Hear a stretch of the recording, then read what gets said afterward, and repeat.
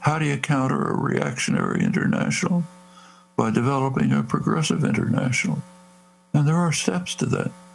They don't get much publicity, but I think it's this coming December, there'll be a formal announcement of what has been in process for some time.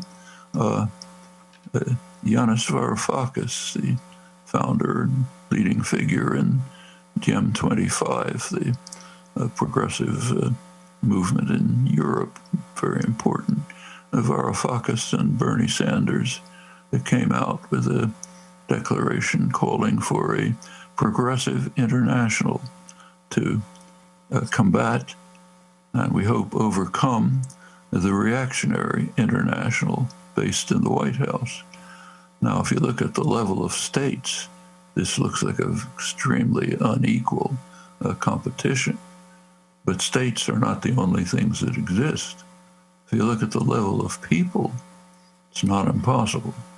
It's possible to construct a progressive international based on people, ranging from the organized political groups that have been proliferating, that have gotten a huge shot in the arm from the Sanders campaign, ranging from them to self-help, mutual aid, self-help organizations that are arising in communities all over the world, in most impoverished areas of Brazil, for example. And even this astonishing fact that I mentioned, that the murderous crime gangs are taking responsibility for bringing some form of decent protection against the pandemic in the favelas, the miserable slums in Rio. All of this is happening on the popular level.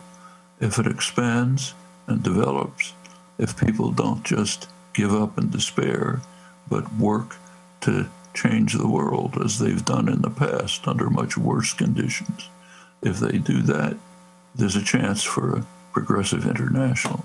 And notice, bear in mind that there are also striking cases of internationalism, progressive internationalism at the state level.